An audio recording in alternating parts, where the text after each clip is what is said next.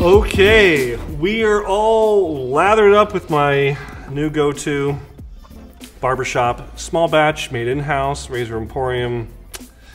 Need I say more? Lathers wonderfully, easily, fantastically. Anything else, Lee? And I am now looking before me and I see a plethora, an abundance, a cornucopia of blades, 25 different brands to be precise.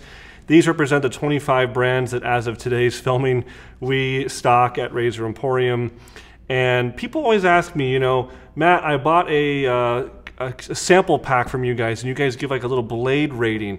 How did you come up with that? And I always tell them we have a machine and like there's a laser and it like totally does it scientifically. No. The truth is we're gonna do it right before your eyes. I haven't done it for a while, but it came from years ago of something like this where I did a consecutive shave and we just kind of compared them starting with the sharpest feather. And so we'll do that again. We'll start at feather being a 5 and we're just gonna kind of work our way down to see what is in that same vein or less than that and just kind of come up with these. And it's subjective, it's 100% subjective, guys. There's no objective blade rating, scale, laser, measurer, tool, device. I've seen people that have some kind of device that like takes a hair and suspends it and then takes the blade and sees how much pressure it takes for the blade to cut through the hair, and then they came up with a chart.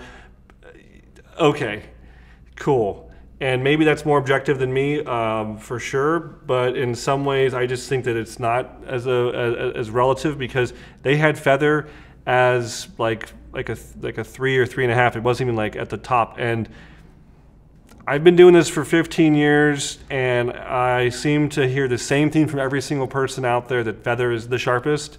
And so we're just gonna go with that assumption, right? That's what everyone thinks. So one other thing to note is the word sharp.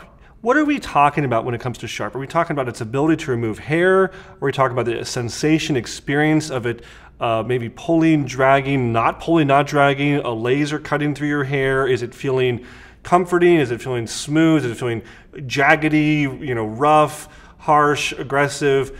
I'll try to use a lot more words than just sharp when we're doing each one because different coatings on different blades may give different sensations. Even though if you go back and feel it, it may feel closer. So I want to kind of include that as part of our rating scale. So this is kind of a tricky technical feat here, and I'm going to have to require assistance from my assistant. And we're going to basically have a bunch of Gillette fat handle tacks that have all been redone in nickel as kind of our neutral razor handle, and we're going to just kind of do a round rosy of loading a blade, and I'm just going to do a single stroke. Just, okay. We are loaded up, lathered up, and thus we begin the complete sample pack experimentation. First stroke, feather. 5. But seriously, it's very smooth, it's very close, it's very efficient. 5. Number 2. I may probably wet each one down. I don't know why I do this, but I always like to wet the blade. I always feel like it's weird to have a dry blade. 2. Kai. Almost as sharp, just slightly less close feeling and a little bit more draggy, so I'll give this 4.5. Rapira. I would say same as Kai, 4.5. This was the Rapira Luxe, I believe. Hermes Sharp, also 4.5, yeah. Felt very similar to the Kai, very similar to the Rapira Luxe. This is Persona from Israel. I'd give that a 4. That's not as close as the other ones. All right, on to Gillette 7 o'clock Yellow. This is what they call the Sharp Edge, and it's from India. I'd even give it a 3.5. It's not as close even as a Persona. A little bit more scrapey feeling. This is the Gillette 7 o'clock Super Platinum, also from India. About the same, 3.5. This is the Gillette Silver Blue from Russia. 3.5. Felt almost the same as other Gillettes, kind of slightly scrapey, slightly harsh, not as smooth as the 4s and 5s. This is the 7 o'clock Super Stainless from Russia. 3.5. This is the Phoenix Artisan Platinum Strangelet from China.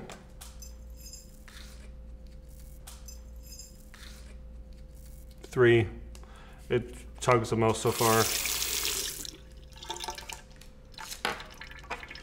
This is the Super Max Titanium. Feel the power of titanium. This is, it says London, but I don't think it's actually made in London. Maybe it is. No, is it really? Okay. Oh no, made in India. Ha, I knew it. No one makes things in London anymore.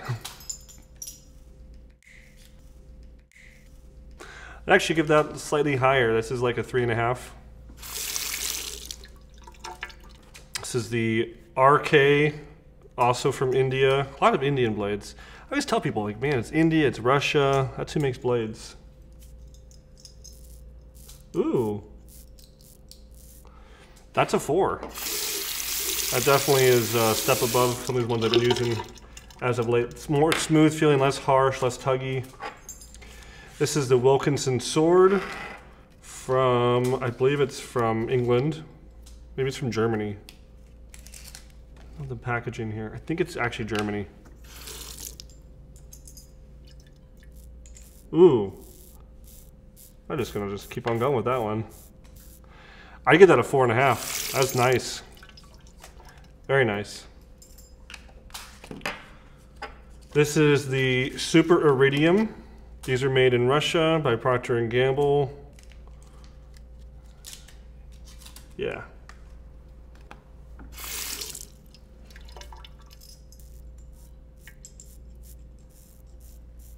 Very nice. Very much like the Wilkinson, I'd say 4.5.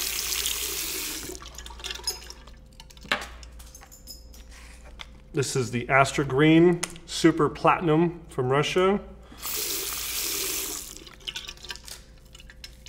Oh, very nice. Yeah, I could do that. I'd give that 4, 4.5, maybe 4.25. I'm just going to take a quick moment just to re-lather. Make sure that I'm holding a good lather as a constant variable, right? We're doing experimentation here. Obviously this shave is taking longer than a normal shave would. This is fun, I gotta tell you. I think it's more fun watching Marissa next to me as like a little Christmas elf making these little razors up for me. This is Gillette Platinum from Russia. Oh yeah, that's easily, I would say 4.5, even 4.75. It feels smooth, it feels effortless. It felt like the feather but without the harshness, kind of. I always thought that feather, if you do an entire shave, especially like my neck area, it just, you're done and you're like, ah, just a little bit of harsh, especially if you've done it consistently with the feathers, like day after day. Onto Vashkad from Russia.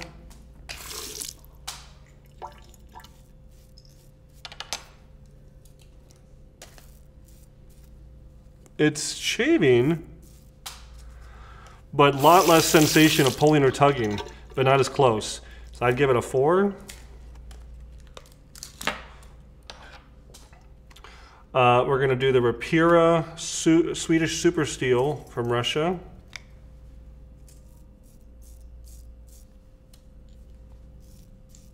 I give that a 4. Actually, maybe, yeah, 3.75.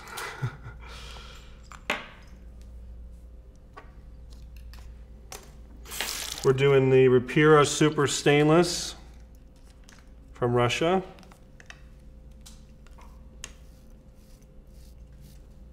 We'll say a 4 on that. little bit less, sorry, a little bit more smooth, less pulling than the other Rapira. We're gonna do the Derby Premium. Now these Derbies, I'm actually, I think Derbies are made somewhere. maybe we'll have to put the country manufacturer, the name on every single one of these, I don't know. Yeah, it's like a 3. This was a lot of tugging, a lot of pulling, not anywhere near as close as and smooth as some of these other ones we're feeling.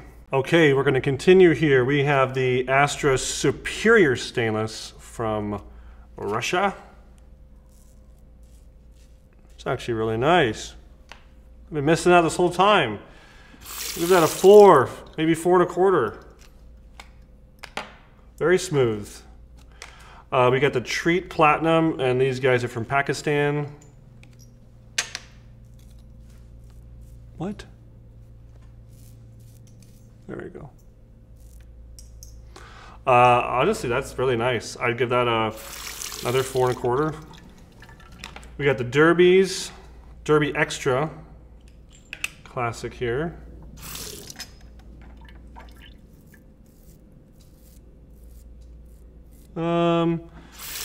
Three and a half, just a little bit more tugging sensation. Okay, we got the Trig from Pakistan.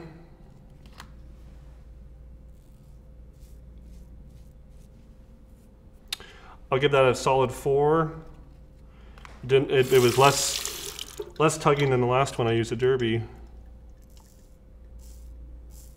I'm actually really glad I've done this because some of these blades, it's just been a long time since I've used, and my technique has changed, and my knowledge of all this has changed. Last but not least is the Treat from Pakistan. This is the Treat New Steel. New Steel.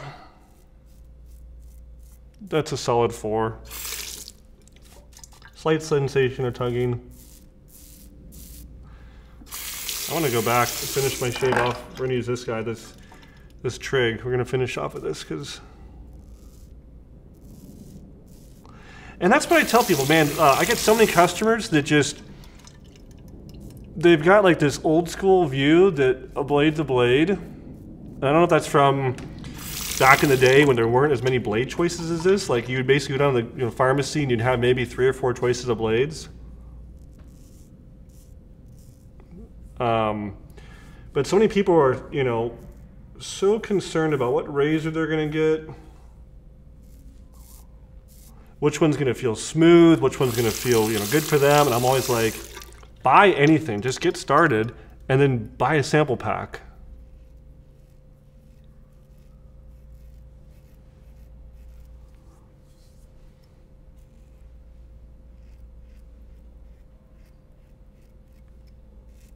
Because you might as well get started with something, right? But then you can really customize it with the blade choice.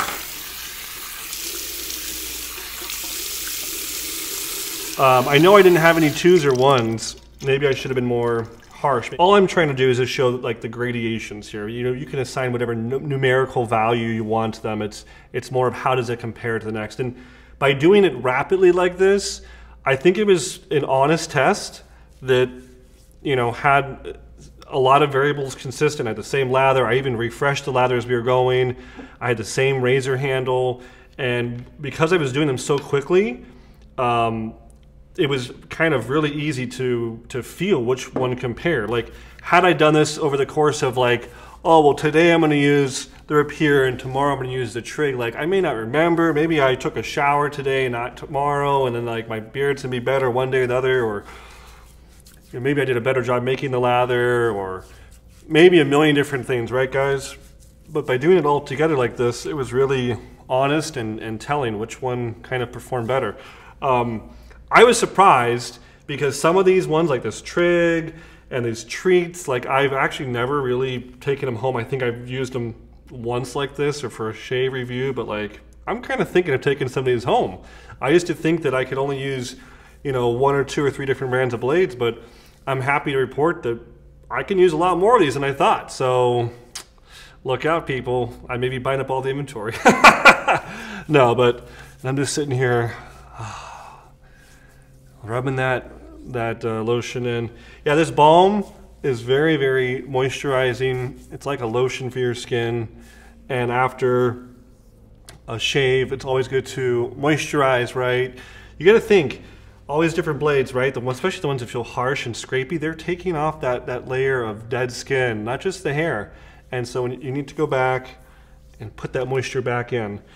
Another important thing to note is that this complete sample pack that we've assembled before you today is always changing. We get brands in, or maybe we can't get a brand for a while, and so we'll always update not only the website, but the actual pictures and the form that goes in it, so you have the most complete, up-to-date list of what we're putting in our complete sample pack. So that was my wild 25 blade shave. What did you think? I know there's probably some brands that I didn't have here.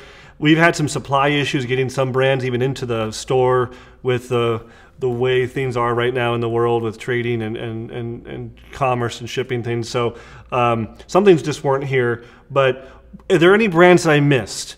Are there any brands that I really need to try? Let me know in the comments below. And what do you think? Do you think some of my ratings were fair? Do you think my ratings were off the scale? Tell me what your favorite blade is. Tell me what rating you'd give some of these blades. Tell me below in the comments, and if you do, you're entered to win this, the official Razor Emporium black and blue t-shirt. Thank you so much for watching our channel. Like this video, share it with your friends, subscribe, hit the bell for notifications, and we'll see you next time at Razor Emporium for all things vintage shaving. Thanks, guys.